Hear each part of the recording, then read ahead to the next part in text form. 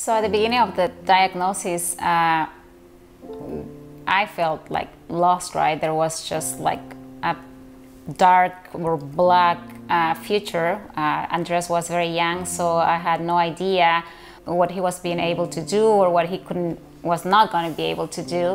When you are living with autism, there is a lot of lack of empathy, and there is really a lot of ignorance in the world as to what it means for the child and what it means for the family. When working and interacting with Taka, all of that goes away. There is instant connection, there is instant empathy, and there is infinite compassion that families have with each other that create amazing building blocks to find solutions. Taka gives you a community. You're not alone anymore. There are many parents that, unfortunately, right, many parents that are going through the same issues like you are.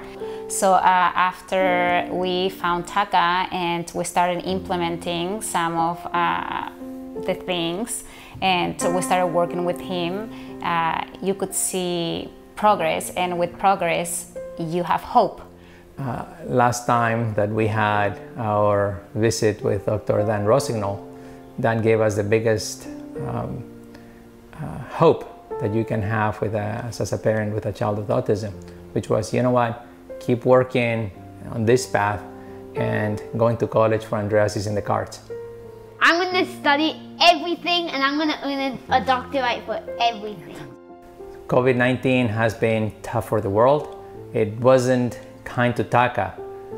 Taka's focus never deviated from, we have a mission, we have families out there, and if COVID was hard for everybody else, it was probably tougher for many families with autism.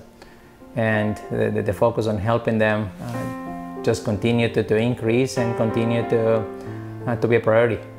There is no way we could be where we are today without Taka. Thank you so much, Taka, for all you do.